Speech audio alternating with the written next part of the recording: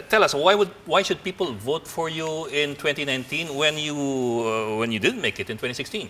I was almost there. Just as I heard, number 13.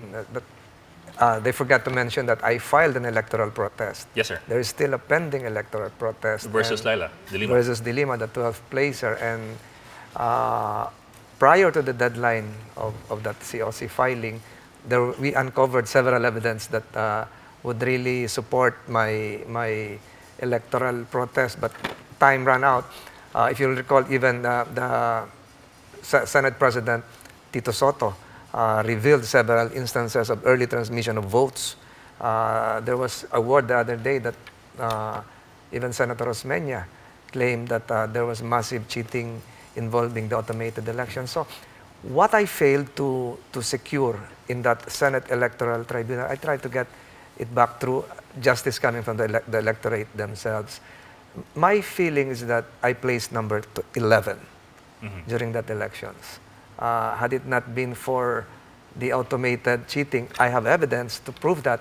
I even claimed that 2 weeks before I was supposed to present as a hostile witness, the head of the COMELEC's IT department, that guy resigned at the age of 43 and nowhere to be found. I can even mention his name, Director Ferdinand De Leon. So I seek justice to the electorate. And I foresee, modesty aside, based on my long experience in government as mayor of Tagaytay, a rural city transformed into a tourist destination right now, based on my experience as MMDA chair in the National Capital Region, based on my experience as the troubleshooter of the president in terms of natural calamities and disasters, based on my experience in the transport sector, and among other things, as a lawyer, I, modesty aside, feel that I can contribute in serious legislation. You say you believe you ranked number 11 if the counts were done properly. What is your basis for that? I have several, we have crisscrossing evidence with Bongbong Marcos. We share some of our documents, and the Senate committee convened by Senator Soto, Senate President, will prove. If you will look at the transcript, even Glenn Chong was my chief witness.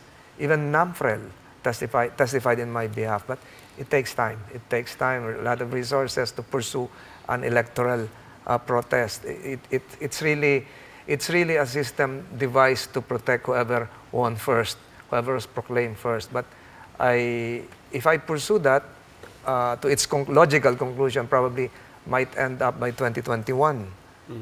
So, wala nang panahon talaga yun. So you were cheated by under automated elections. Yes, I declare. We're having the same automated system. Are you worried about this? A little bit, especially coming from the revelations of the Senator Soto Committee, coming from the revelations a few days ago by Senator Serge Osmeña that he was cheated, and a lot of other factors. I have the evidence.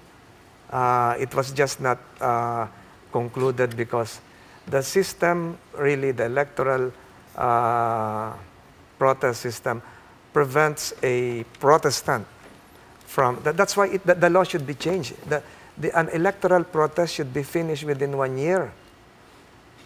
It should not be allowed to go on and on and on. Otherwise, you'll be cheated the second time over and over again.